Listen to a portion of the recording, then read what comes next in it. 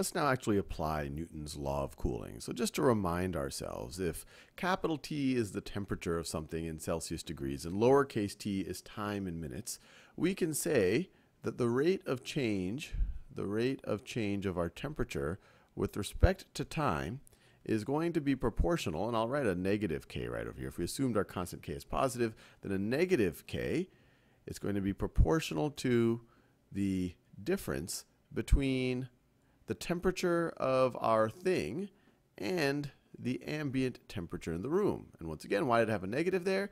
Well, because if the temperature of our thing is larger than the temperature of the room, we would expect that we would be decreasing in temperature, that we would have a negative rate of change, that temperature should be decreasing with time. If, on the other hand, our temperature is lower than the ambient temperature of the room, then this thing is going to be negative, but we would want a positive rate of change of temperature. Things would be warming up, and so that's why a negative of a negative would give you the positive. So this right over here, this differential equation, we already saw it in the previous video on Newton's law of cooling, and we even saw a general solution to that. And the general solution that I care about, because we're now going to deal with the scenario where we're putting something warm in or we're going to put a warm bowl of oatmeal in a room temperature room. So given that, we're going to assume the case that we saw in the last video where our temperature is greater than or equal to the ambient temperature.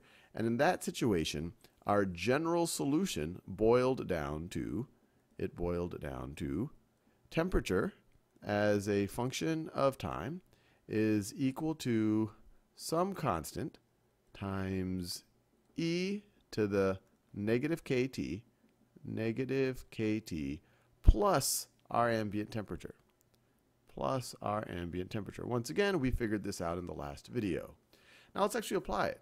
So I said we're dealing with the scenario where our temperature is greater than or equal to the ambient temperature. So let's assume we're in a scenario. Let's assume a scenario where our ambient temperature is 20 degrees Celsius. And we assume that doesn't change, that the room is just large enough that even if something is warmer is put into it, that the ambient temperature does not change. And let's say that the thing that we put in it, our warm bowl of oatmeal, let's say it starts off, the moment we put in the room at time equals 0 is 80 degrees Celsius. And let's say we also know, just from previous tests, that after 2 minutes, it gets to 60 degrees Celsius. So we also know that T of 2 is 60 degrees Celsius. And given all of this information right over here, using Newton's law of cooling and using all of this information we know about how bowls of oatmeal that started at this temperature have cooled in the past, we want to know how long will it take. How many minutes will have to pass when you put an 80-degree bowl of oatmeal in the room? How many minutes have to pass in order for it to get to 40 degrees using this model? So let me write that down. So how many minutes for, or let me say to cool to 40 degrees Celsius. And so I encourage you to pause the video now and try to figure it out. So I'm assuming you have paused the video and you have had your go at it. And the key is to use all of this information right over here to solve for the constants c and k. And then once you know that, you essentially have described your model, and then you can apply it to solve for the time that gets you to a temperature of 40 degrees Celsius. So let's do that. So the first thing we know is the ambient temperature is 20 degrees Celsius. So this right over here is 20 degrees. And so the most obvious thing to solve for, or to apply, is what happens with t of 0. And what's neat about t of 0, when t equals 0, this exponent is 0, e to the 0 power is 1. And so t of 0 is essentially going to simplify to c plus 20 degrees. Let me actually write that down. So t of 0, which we already know is 80 degrees. We already know is 80 degrees Celsius. And I'm just going to write 80. We'll assume it's in degrees Celsius. That is going to be equal to, when t equals 0, the e to the negative, or e to the 0 is just going to be 1. So it's going to be equal to c plus 20. And so if you want to solve for c, you just subtract 20 from both sides of this equation. And we are left with 80 minus 20 is 60 is equal to C. 60 is equal to C. So we were able to figure out C. So let's write what we know right now. So we know that T, let me do that in that magenta color. We know that T of T, that's confusing, uppercase T of lowercase t, temperature as a function of time, is going to be equal to, let me do that same color, 60 e to the negative kt plus 20 plus our ambient temperature. Now we need to solve for k, and we could use this information right over here to solve for k. T of 2 is equal to 60 degrees. So if we make t is equal to 2, this thing is going to be 60 degrees. So let me write that down. So let me write it over here so I have some space. So we have 60 is equal to 60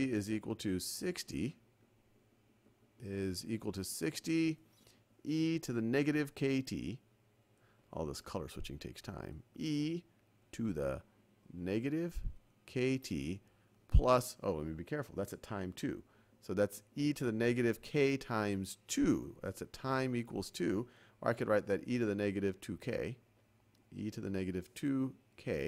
And then, of course, we have our plus 20.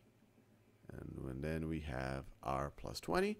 And now we just have to solve for k. And once again, at any point, if you feel inspired to do so, I encourage you to try to solve it on your own.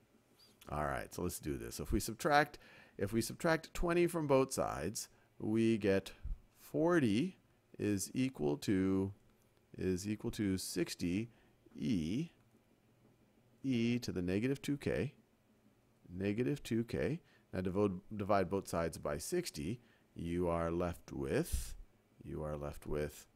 2/3. 40 divided by 60 is 2/3 is equal to e to the negative 2k.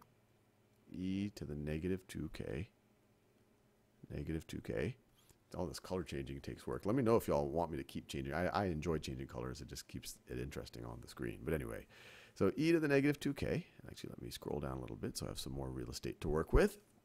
And now I could take, I could take the natural log of both sides. And so I'll have the natural log of 2/3 is equal to, the natural log of e to the negative 2k is just going to be negative 2k. That's the whole reason why I took the natural log of both sides. And then to solve for k, I divide both sides by negative 2. I get k is equal to negative 1/2 natural log of 2/3. I just swap sides. Natural log of 2/3. Let me do that since I kept the colors going so long. Let me keep it that way. Natural log of 2/3. And so we have solved for all of the constants.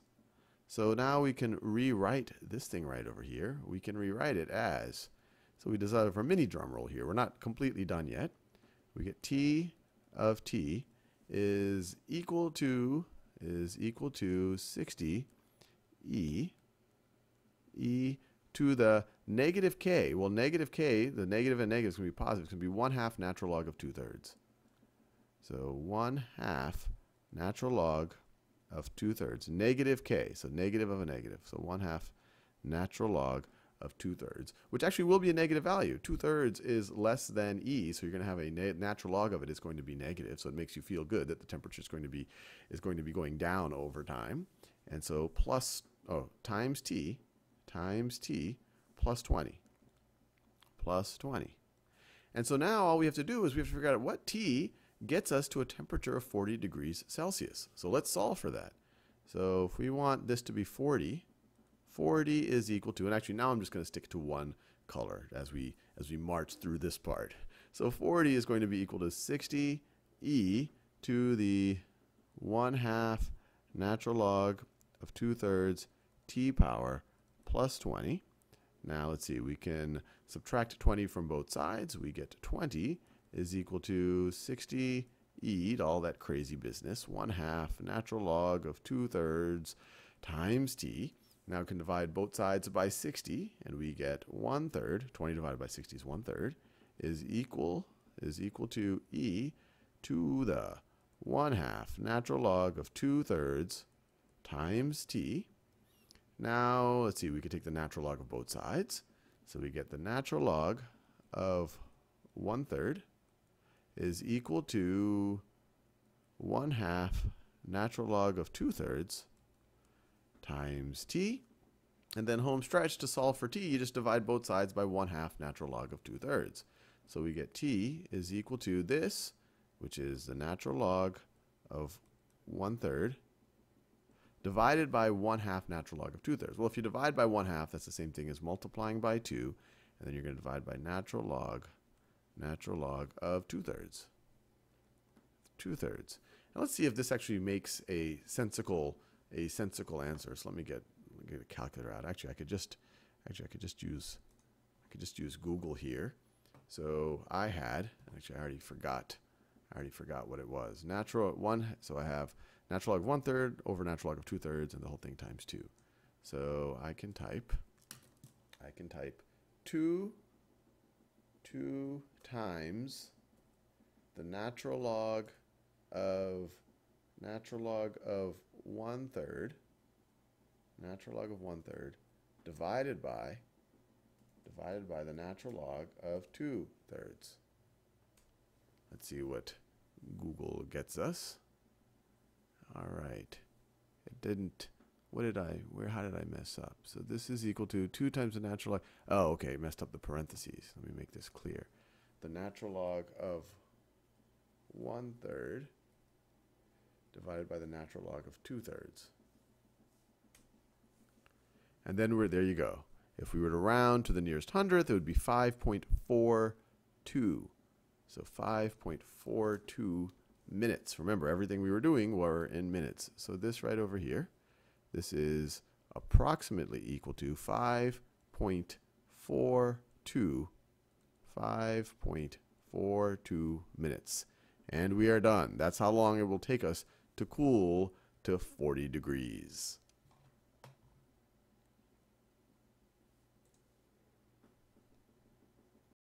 Assume a scenario where our ambient temperature is 20 degrees Celsius, and we assume that doesn't change, that the room is just large enough that even if something is warmer is put into it, that the ambient temperature does not change. And let's say that the thing that we put in it, our warm bowl of oatmeal, let's say it starts off, the moment we put in the room at time equals 0 is 80 degrees Celsius. And let's say we also know, just from previous tests, that after 2 minutes, it gets to 60 degrees Celsius. So we also know that T of 2 is 60 degrees Celsius. And given all of this information right over here, using Newton's law of cooling and using all of this information we know about how bowls of oatmeal that started at this temperature have cooled in the past, we want to know how long will it take. How many minutes will have to pass when you put an 80-degree bowl of oatmeal in the room? How many minutes have to pass in order for it to get to 40 degrees using this model? So let me write that down. So how many minutes for, or let me say to cool to 40 degrees Celsius. And so I encourage you to pause the video now and try to figure it out. So I'm assuming you have paused the video and you have had your go at it. And the key is to use all of this information right over here to solve for the constants C and K. And then once you know that, you essentially have described your model, and then you can apply it to solve for the time that gets you to a temperature of 40 degrees Celsius. So let's do that. So the first thing we know is the ambient temperature is 20 degrees Celsius. So this right over here is 20 degrees. And so the most obvious thing to solve for, or to apply, is, well, what happens with T of 0? And what's neat about T of 0, when T equals 0, this K, the negative and negative is going to be positive. It's going to be 1/2 natural log of 2/3. So 1/2 natural log of 2/3, negative K, so negative of a negative. So 1/2 natural log of 2/3, which actually will be a negative value. 2/3 is less than E, so you're going to have a natural log of it is going to be negative, so it makes you feel good that the temperature is going to be going down over time. And so times t plus 20. Plus 20.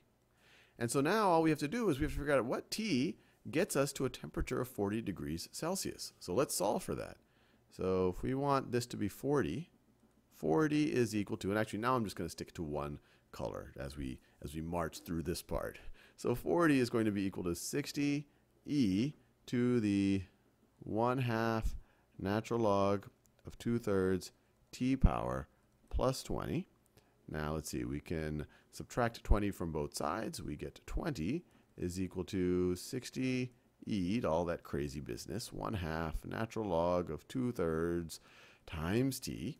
Now we can divide both sides by 60, and we get 1/3. 20 divided by 60 is 1/3, is equal to e to the 1/2 natural log of 2/3 times t. Now, let's see, we could take the natural log of both sides. So we get the natural log of 1/3 is equal to 1/2 natural log of 2/3 times t. And then home stretch, to solve for t, you just divide both sides by 1/2 natural log of 2/3. So we get t is equal to this, which is the natural log of 1/3 divided by 1/2 natural log of 2/3. Well, if you divide by 1/2, that's the same thing as multiplying by 2. And then you're going to divide by natural log of 2/3. 2/3. Now let's see if this actually makes a sensical exponent is 0. E to the 0 power is 1. And so t of 0 is essentially going to simplify to c plus 20 degrees. Let me actually write that down. So t of 0, which we already know is 80 degrees. We already know is 80 degrees Celsius. And I'm just going to write 80. I'm just going to write 80. We'll assume it's in degrees Celsius.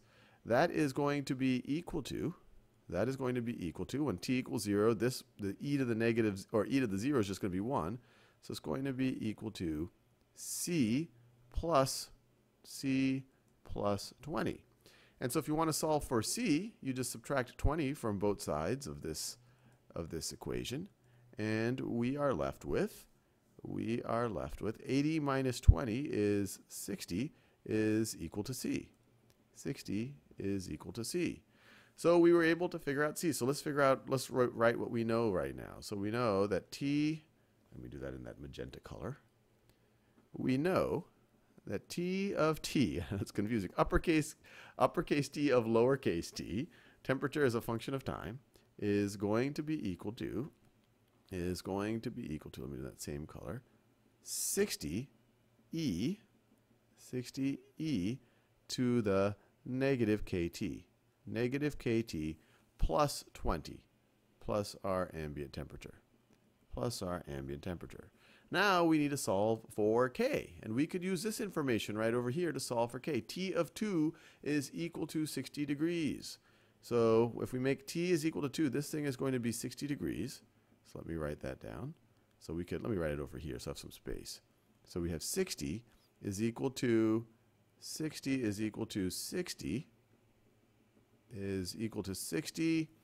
e to the negative kt.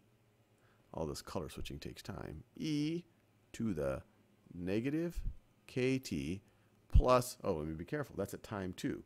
So that's e to the negative k times 2. That's at time equals 2. Let's now actually apply Newton's law of cooling. So just to remind ourselves, if capital T is the temperature of something in Celsius degrees and lowercase t is time in minutes, we can say that the rate of change of our temperature with respect to time is going to be proportional, and I'll write a negative k right over here. If we assumed our constant k is positive, then a negative k is going to be proportional to the difference between the temperature of our thing and the ambient temperature in the room. And once again, why did it have a negative there? Well, because if the temperature of our thing is larger than the temperature of the room, we would expect that we would be decreasing in temperature, that we would have a negative rate of change, that temperature should be decreasing with time. If, on the other hand, our temperature is lower than the ambient temperature of the room, then this thing is going to be negative, but we would want a positive rate of change of temperature. Things would be warming up, and so that's why a negative of a negative would give you the positive. So this right over here, this differential equation, we already saw it in the previous video on Newton's law of cooling, and we even saw a general solution to that. And the general solution that I care about, because we're now going to deal with the scenario where we're putting something warm or we're going to put a warm bowl of oatmeal in a room temperature room. So given that, we're going to assume the case that we saw in the last video where our temperature is greater than or equal to the ambient temperature. And in that situation, our general solution boiled down to temperature as a function of time is equal to some constant times e to the negative kT plus our ambient temperature. Once again, we figured this out in the last video. Now let's actually apply it. So I said we're dealing with the scenario where our temperature is greater than or equal to the ambient temperature. So let's assume we're in a scenario. Or I could write that e to the negative 2k, and then of course we have our plus 20. And then we have our plus 20, and now we just have to solve for k. And once again, at any point, if you feel inspired to do so, I encourage you to try to solve it on your own. All right, so let's do this. So if we subtract 20 from both sides, we get 40 is equal to 60 e to the negative 2k.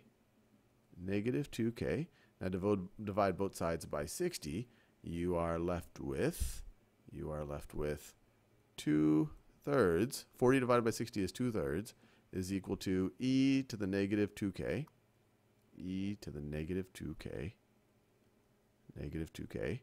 All this color changing takes work. Let me know if y'all want me to keep changing. I enjoy changing colors. It just keeps it interesting on the screen. But anyway, so e to the negative 2k. Actually, let me scroll down a little bit so I have some more real estate to work with. And now I could take, I could take the natural log of both sides.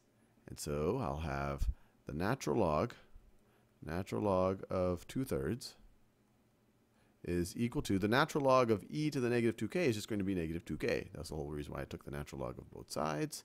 And then to solve for k, I divide both sides by negative 2. I get k is equal to negative 1/2 natural log of 2/3. I just swap sides. Natural log of 2/3. Let me do that since I kept the colors going so long. Let me keep it that way. Natural log of 2/3. And so we have solved for all of the constants.